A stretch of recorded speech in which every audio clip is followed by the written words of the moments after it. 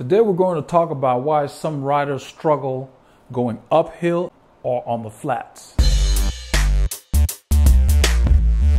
Hello legends and super legends, welcome to Veloharmony. Today's video we're going to discuss why if you're a lightweight rider, you thrive when the road goes up, but then you struggle with the same people when the road is flat or if you're riding into the wind. The reason is there's something called crank inertial load. I'll talk about that first before we start talking about the obvious power to weight ratios and watts per kilo. The crank inertial load is the momentum that you can maintain on the cranks when you're riding uphill or riding on the flats. When you're riding uphill, your cadence is slightly different, meaning your crank inertial load, referred to as CIL, is low. Some riders thrive in low CIL conditions, and some riders have problems in high CIL where you require a faster cadence, like on the flats. Generally, if you have a preponderance of fast twitch fibers, you favor high cadence performance, meaning that's what you just kind of naturally gravitate to that, as opposed to riders that have more slow twitch fibers that like slightly lower cadences. But let's talk more about the obvious. A lighter rider, let's say maybe 140 pounds or less, probably like 60, maybe less than 60 kilograms.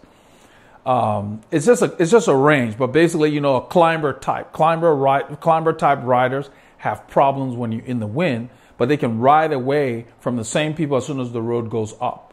You used to see Il Pirata, Pantani. As soon as the road will go up, he will come out of the pack like an angel and just take off. Same thing, that's what we're talking about here. The reason being is primarily you're dealing with power to weight. Now, your weight is constant, and all you're fighting is gravity against your weight. That doesn't change. So as a result, if you're a lighter rider, you don't need to put out as many watts to get up the climb. Watts per kilo, you may only need 300 watts, as opposed to a bigger rider may need 500 or more watts. And a lot of times it's hard to do 500 or more watts for more than 10, 15 minutes, depending on the capability and the training of that person. So because it's hard to hold a high watts per kilo for very long periods of time, a lot of bigger riders have a tendency to back off on the power and just grind and stay at their time trial threshold, as opposed to going with the lighter riders that like to accelerate frequently up a climb.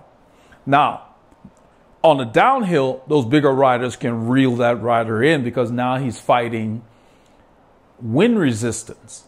Wind resistance is not constant, unlike his weight. So when he was climbing, all he was concerned about is, I'm going to put out this wattage because this is my weight that I got to overcome. And since I'm lightweight, that's how come he rides away. Well, you get on a downhill or on a flat road into the wind.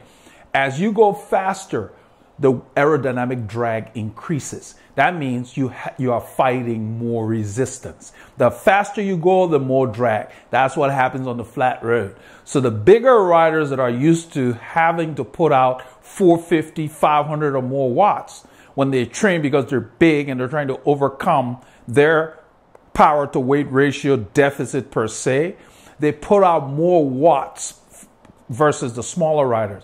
Now, it doesn't mean that smaller riders can't put that out, but they don't train like that. We all have a tendency to do what we're good at. So if you're good at sprinting, you have a tendency to do a lot of sprinting. If you're good at climbing, you have a tendency to do a lot of climbing. Smaller riders, it takes a lot of work to put out those higher watts. You got to work hard and it hurts. So they don't train like that most of the time. That's the problem. That's why they have problems in time trials generally.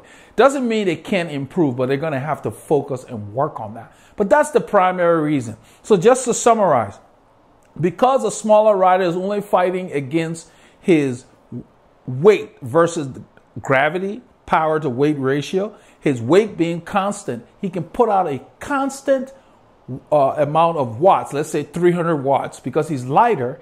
He doesn't need to put out 450 or 500 watts to get up that hill pretty quickly. So since he needs less wattage because he's lighter, he can go up that climb faster and he can sustain that because there's a lower output of power.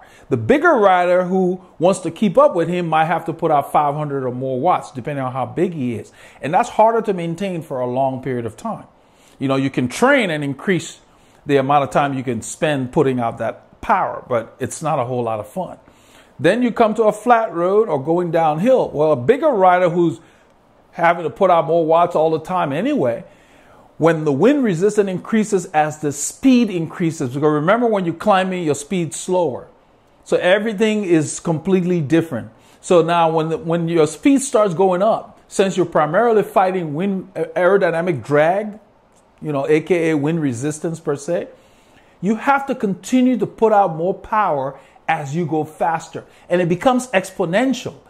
So you put out a tremendous amount of power to just gain a little bit more speed.